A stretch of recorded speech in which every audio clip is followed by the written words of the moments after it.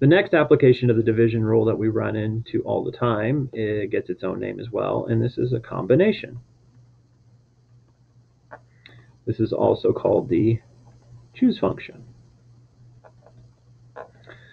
The idea of this one is we are still doing selection out of n objects, but for the combinations in the choose function, we have of n objects,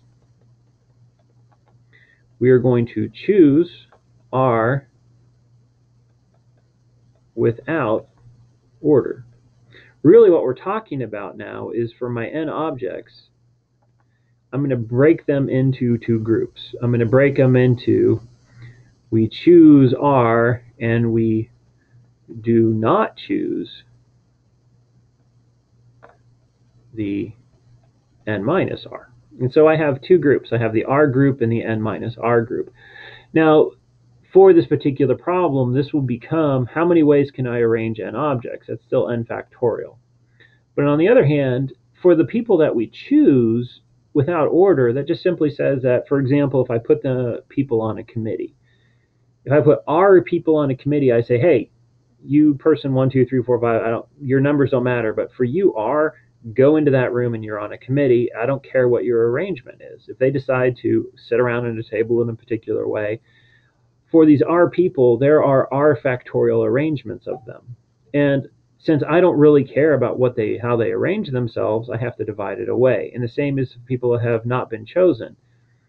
If we do not choose n minus R, those n minus R also have their n minus R factorial arrangements.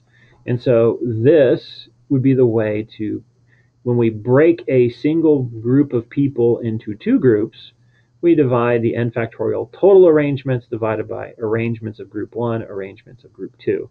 We just call the group 1 the chosens and the n minus R factorial the non-chosens for this problem. Again, for the definition of this.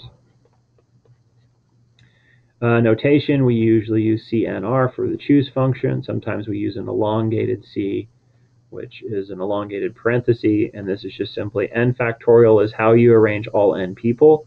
R have been chosen, but their arrangements don't matter to me.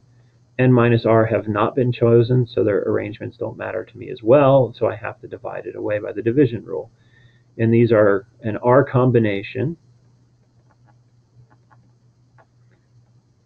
from n objects, or we would just simply say of n, choose R without order. So if I'm choosing and order does not matter, I'm going to use this particular function. All right, let's try an example for this guy. So example. So I want to choose 10 people to play softball, and from 16 people, and those 16 are equal to 11 guys and then 5 girls. And so part A, just simply choose 10. And if I just say choose 10, your assumption would be without order. If I would say pick 10, your assumption would be with order. So if it's choose 10 without order, what we're doing is saying that we are going to, from the 16, choose 10. I could have written it like this, 16, 10, choose function, which is simply 16 factorial arrangements of all 16. 10 have been chosen, but I don't care where they go. 6 have not been chosen, I don't care where they go. And so that would be my formula. On the other hand, if I would say pick 10, and I'm using the word pick, I'm most likely saying with order. Well, then we're talking about the permutation function. So 6, I'm going to pick 10, which is going to be 16 factorial divided by, and we divide by the overcount. Well, what's the overcount? It's the people on the bench. I don't care about the 6 factorial people. And so I'm going to pick people, telling them what position they play, and then divide away by the people sitting on the bench. And so we can actually use both for these type of problems. But on the other hand, I could actually take this and do something a little more advanced. We could do things like, say, C. I'm going to choose 10 and exactly 3 must be girls. Well, when we would do that, we would simply say, okay, how would you go about, making sure that you had exactly 3 girls? Well, if I was going to make exactly 3 girls, I would first choose the girls, right? So I'm going to first, again, counting problems are how would you physically do this? Well, how would I do it? I would choose 3 girls, and I would then choose 7 guys. So that's how I would get 10 people with exactly 3 girls. I would choose 3 girls, and I would choose 7 guys.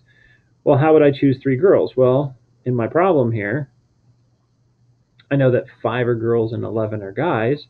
So how do I choose 3? Well, of the 5 girls, I'm going to choose 3, and is the product rule. Choose 7 guys. Well, there's 11 guys, so of the 11, I'm going to choose 7.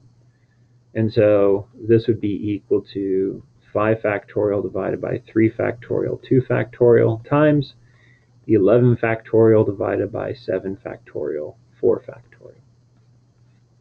So here's one problem where I've used the product rule, focusing on the word and. I'd used combination function in terms of doing the choice function, and putting all that together, I would get this. Obviously, when you would have a problem like this and you would look in the back of the book, you would get a single number. So you still need to be able to multiply those out. Again, for exams, I would rather you leave it in factorial notation.